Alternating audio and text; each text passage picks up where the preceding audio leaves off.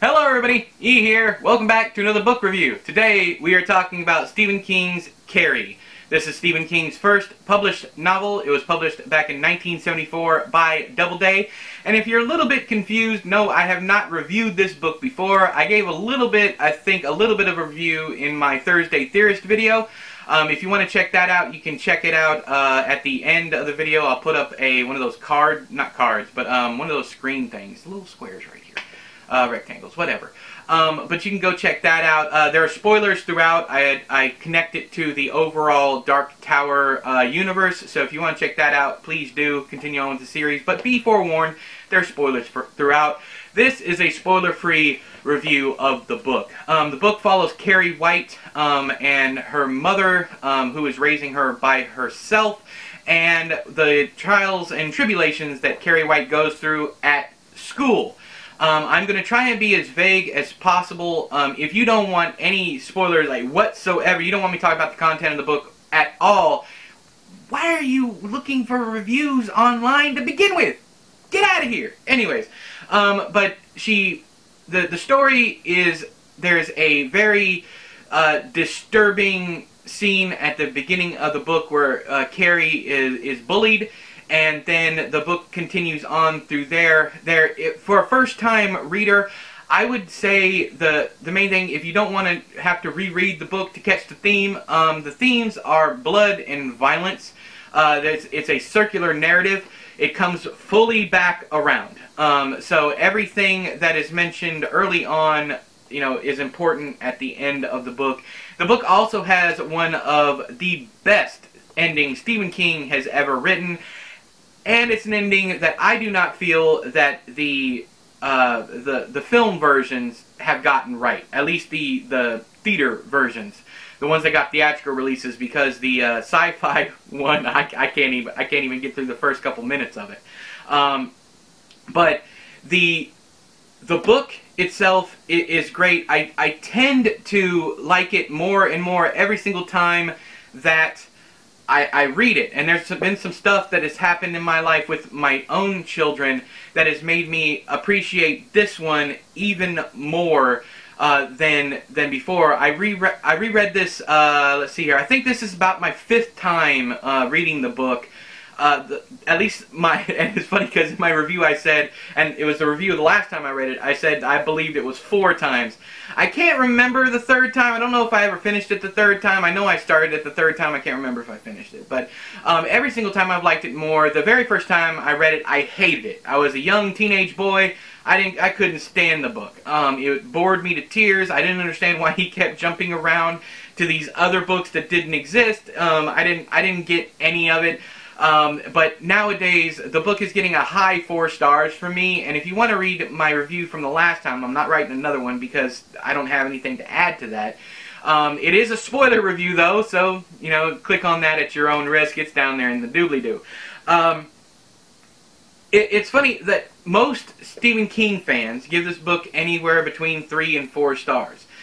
You do have your adamant fanboys who think that Stephen King has never written a bad thing and they give everything 5 stars. You are going to have those people. You are going to have those people who think that everything Stephen King has ever written is garbage. Why they keep reading Stephen King? Who knows? Maybe they're looking for a surprise. I don't know. But Stephen King has written some terrible, terrible books like Elevation and, let's see here. I'm trying to think of the one, Dreamcatcher. I know Landon's going to be mad, but like Cell, From a Buick 8, has written some bad books that even, well, okay, let's go with the ones that he doesn't like. Dreamcatcher and Tommyknocker, Stephen King doesn't like either. So let's stick with those. Elevation, I think, is his worst novel, worst published work ever. But with Carrie, it's somewhere in the middle for most people, and I think it's because most people have, most of Stephen King fans have experienced Stephen King, the rest of Stephen King's library. And he does get better. This is a great starting point if you want to see the growth of an author. In fact, I would suggest reading the Bachman books before reading this one. Now that I've reread the Bachman books, I feel those earlier books, you can see Stephen King coming into his own and getting to the place where he was when he wrote Carrie.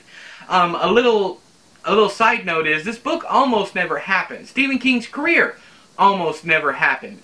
all because he threw the manuscript away. Threw it in the trash.